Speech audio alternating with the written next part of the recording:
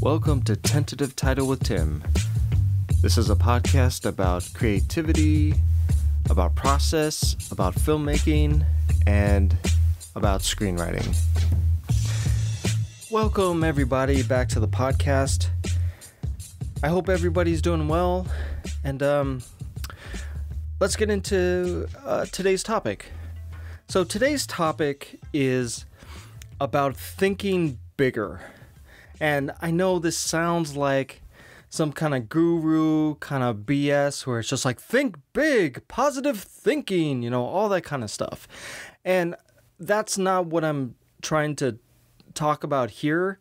Although, having a positive attitude, trying to, just think positively about your work is going to help you at least get it out into the world.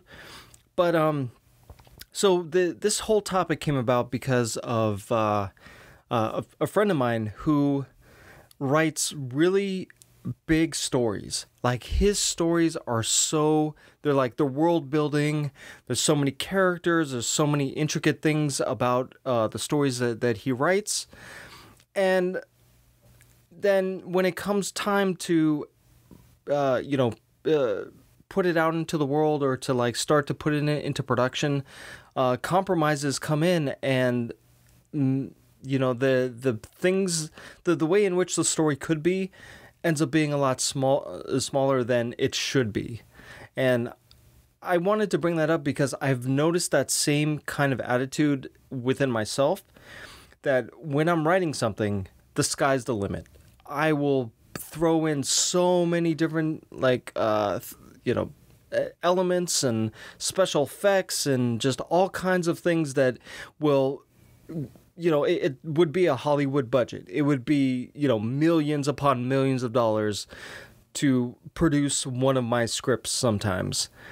And that is, it's great if I have a producer or a studio who wants to make it, sure.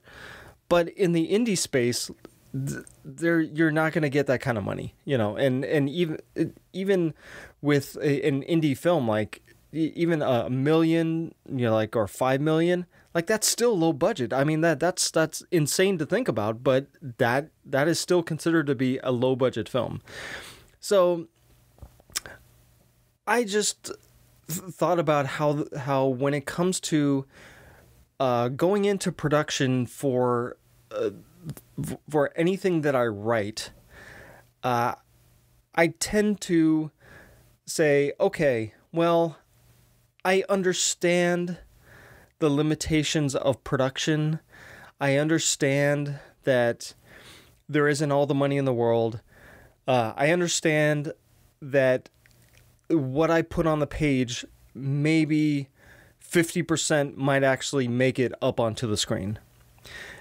But I should not start going into production with that kind of attitude, of this attitude of compromise. And I noticed that just in myself, but I'm sure a lot of other filmmakers kind of look at it the same way, that their vision is compromised from the moment that they want to go into production.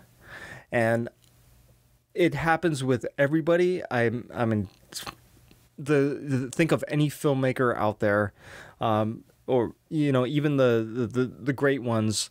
There's been compromises to what they wanted to make. So an example that was actually beneficial is when Steven Spielberg was making Jaws. He wanted this mechanical shark, and the mechanical shark was not working. It was breaking down. It was a nightmare. And what he ended up doing was implying that the shark was there. And that ended up being a limitation to just the fact that he wanted this mechanical shark and he couldn't get it to work. He was kind of backed into a corner where he had to use his plan B or plan Z in order just to get the film done. And it happened to work out. But he started out going into production with yeah, and I'm assuming this, but with this grand idea about having this mechanical shark that is really scary, and then you get to see people being attacked by it and all this kind of stuff. I'm sure he had tons of ideas of sequences where he could utilize this mechanical shark that his team spent countless hours putting together, trying to get to work day after day, and and it ended up just falling apart, so that he had to use another way to get the point across. So that right there is like a happy accident. But when you go into production with a script and you're already ready to compromise, that can actually be a wrong way to go about it, because if you're already compromising at the beginning, then how many times are you going to compromise down the road? And I have to say that, like, with my film Look Into the Fire, there were some compromises from what I had on the script to what ended up being in the movie. Now, I'm happy to say that there is a lot of what I wrote that on the page that ended up in the film, and I'm very happy about that. I'm just amazed that we were able to accomplish what we accomplished with the with the resources that we had. But I had an awesome team behind me. I had awesome actors. I had the dream team who just the day after day they made it work. they did what they had to do, and it was great. But there was a certain part in the editing room, a certain time where I was trying to get these effects shots, and I had this idea of what these sequences, like, there's many sequences in the film, but they were grander in my head than what I thought we actually captured on the day. And I started to compromise, and I started to cut, and I started to say, no, like, we can't do that. We can't do this. We can't do that. We can't do this. And that was a time when I realized that on the day I don't think I compromised. I think I was getting as much as I could with the expectation that going into post, this is what I was going to have when all of the special effects were done. And I have to say that, like, that even with the little compromises in post, like, these sequences are still pretty damn close to what I had in mind. And I'm, like, over the moon about that. But now, when the movie is finally done, which it is so close, it's so exciting to see it come together. But now I'm like, okay, it's time to actually, put it out. Like, okay, now it's, we're going to put it out into the world. Like, how are we going to do that? Like, how, like, the big plan, is changing, because, like, the industry has changed. I mean, we're still in the middle of a pandemic, and now all the plans to maybe put it into, like, a movie theater, is maybe not going to happen, but maybe it will. I mean, like, movie theaters are starting to open up again, and, we can rent out theaters, which is great. So it's like that plan is maybe still in place. But, also just with the way in which films are being distributed has changed so much since when we shot the film. And so it's like, are the compromises going to continue? Like, are we going to have to compromise there? Or should I think bigger and say, hey, this film can reach, like, we can put this into like a movie theater, and this, or we can sell this to a like a distribution company, or like whatever the plan is, that when it's time to put it out into the world, like wherever the world is at, like just realizing that I can ask for a lot, and I can expect a lot from what, from distributing my film. But a lot of first-time filmmakers just kind of jump at the first opportunity that they get when somebody says, "Hey, I really like your film," and it's like, "Oh, you like my film? Oh, you want to distribute it? Oh, here you go, and sign it away to you." Which a friend of mine has dealt with that, with the whole like distribution of his his early films, and he has said, like, I wish, like, as much as signing some of those deals have been great for exposure and for getting the films out into the world, it actually hasn't benefited him on in a financial sense, or it actually wasn't that great of a deal when it came down to it. And so it's kind of like he's like weighing the positives and the negatives of the whole thing, and he's like, yeah, I wish I didn't compromise. I wish I would have like held out and found a better deal. In essence, like, I wish I would have thought bigger. And I'm talking about a guy who thinks big. Like, he is constantly working on his next film, and he's always trying to do something bigger.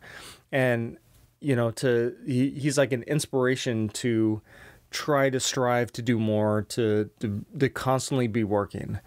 And that's all about the mindset of like thinking bigger as well. It's like you can't wait around for somebody to just drop an opportunity into your lap. You got to go after it.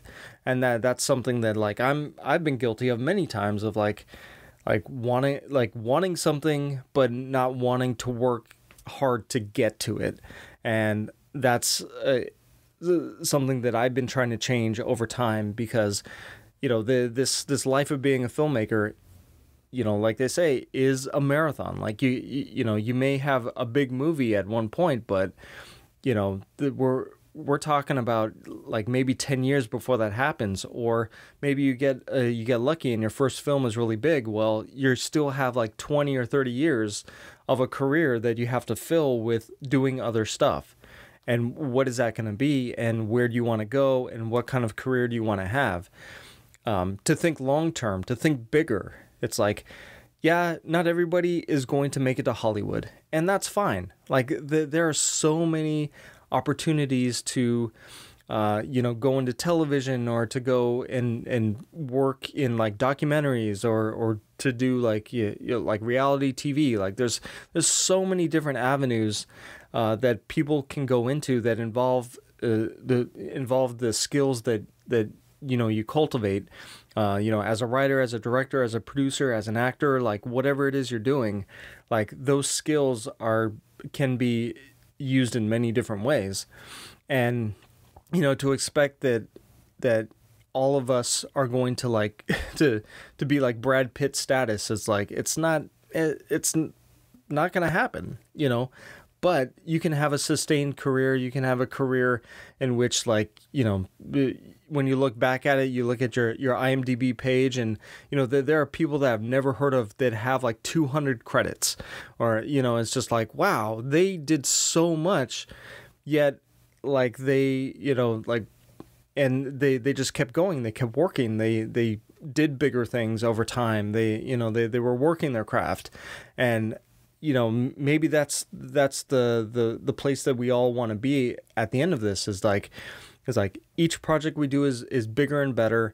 And by the end of our careers, that we can look back and say, wow, we were stepping it up every single time. We were trying to do something different, or to work on an aspect of our craft every single time we went out to make something.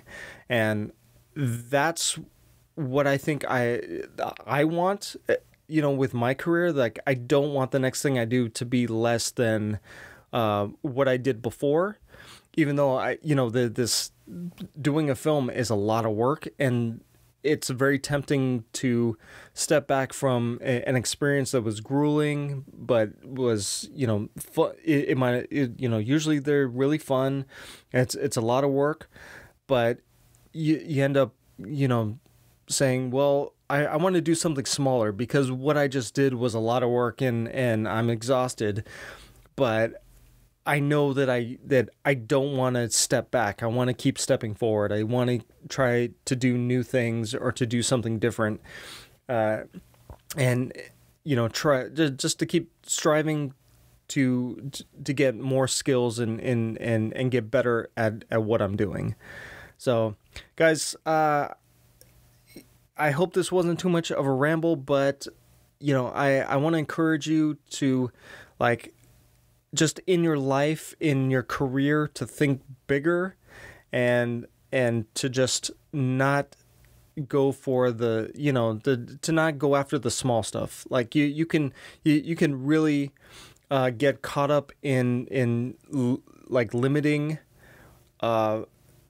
your career or limiting like where you go simply because it's the easy path. Like if people are expecting you to do one thing, then it becomes easy because they will come to you and say, well, I can get so and so to do this, and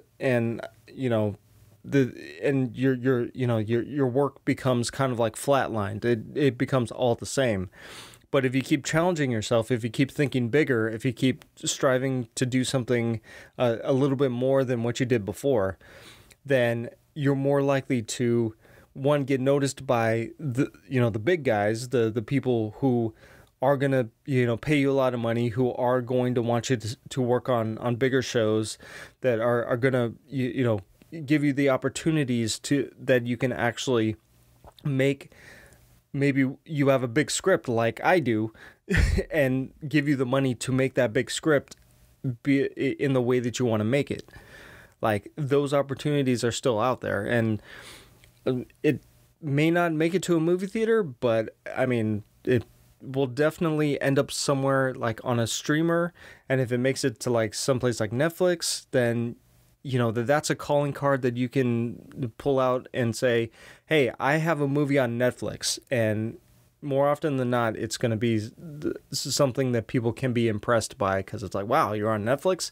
That's pretty awesome. And especially if it's like something that Netflix, kind of like ordered, as to like series or ordered as a movie, like that's even more of a wow, like you're actually like going somewhere. So yeah, guys, don't limit yourself to the opportunities that are out there, because a lot of it is just believing that, one, you can do it, and that's like so much of like making it is just having the gall to say, I can stand in that same place that these other people are doing, this work. I can stand alongside them. I can be there making these big things, because I'm developing my skills. I can be there as well. It may be scary. It may be it'll be scary. That's all I got to say. But just have faith that your craft is going to back you up, that you can do it. Just think bigger, guys. So anyway, with that, wash your hands, continue to wear the mask, and all that social distancing stuff. We will get through this, and hopefully I will have something that you guys can see playing in a theater near you or on a streaming site on your television. So anyway, guys, until then, I'll talk to you on the next one. And also, if you want to connect with me, I have a email for the podcast.